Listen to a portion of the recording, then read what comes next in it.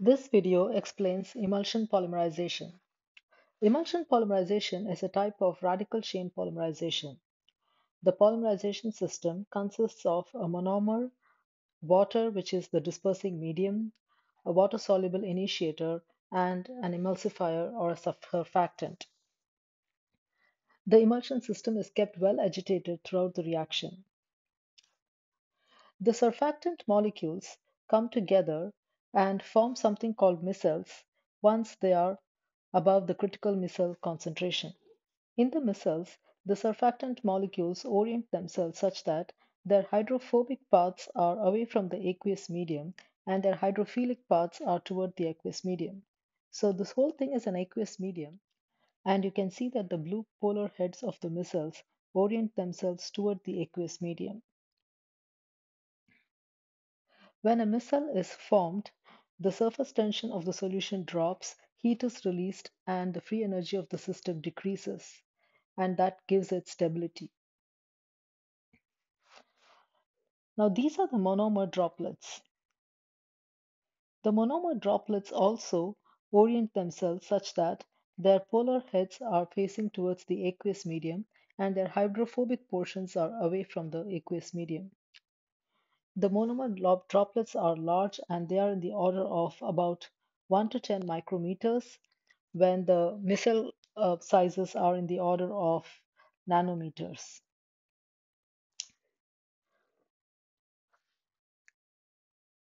Some monomer molecules are also there in the aqueous medium, and some micelles swell up with some monomer particles.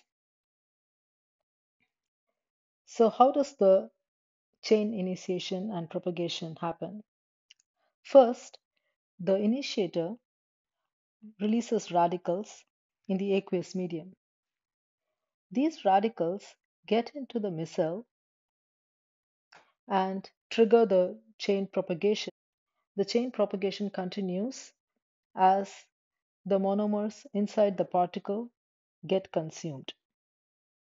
As the monomer particles inside the micelle particle get consumed for the polymer chain formation, the monomer particles from the solution get inside to replenish, and the monomer particles from the monomer droplets get into the solution.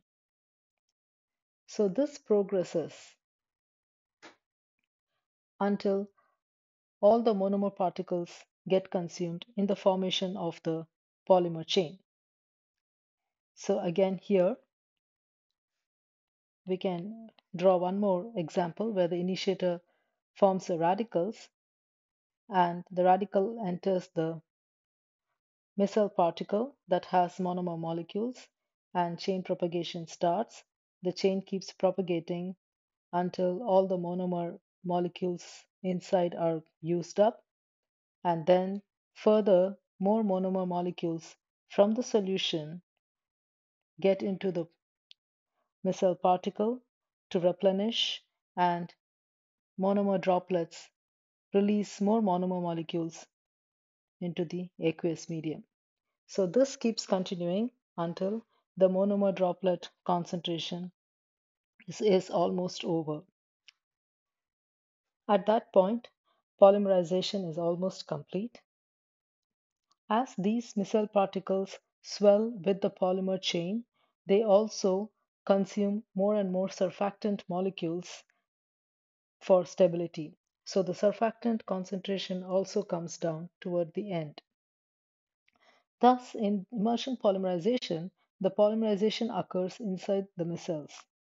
The polymer particles that are formed are of the order of 0.05 to 5 millimeters, and the product is an emulsion of polymer and water, also called as latex. We can get high molecular weight polymers along with high rate of polymerization in emulsion polymerization. And increasing the surfactant concentration is one way to increase the molecular weight and rate of polymerization. Emulsions formed this way are used in floor coatings, adhesives, paints, and so on.